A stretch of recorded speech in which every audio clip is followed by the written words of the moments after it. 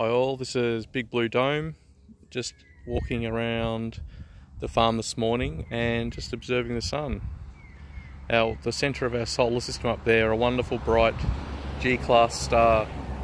What is interesting too, another hobby, is spectroscopy. So as you'd all know, that the sun is pretty much the source of life on our entire planet, and we can't actually see the the colours that make up white light.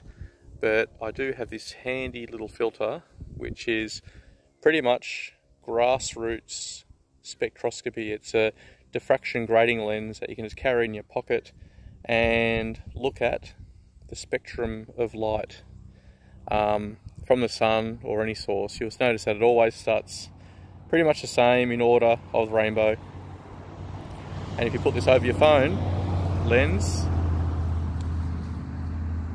can actually look at the spectrum of the sun while looking at the sun, which is a cool little science experiment to actually have a look at the light that we can't actually see. So a diffraction grating lens is just made up of hundreds and hundreds of horizontal lines per centimetre that you can pretty much look at everything from the velocity of our universe to the distance of other stars, but also on any star, obviously not our own star, but because it all creates the same spectrum of light, but different chemicals, the different chemical makeup of different stars in our galaxy, and see what they're actually made of.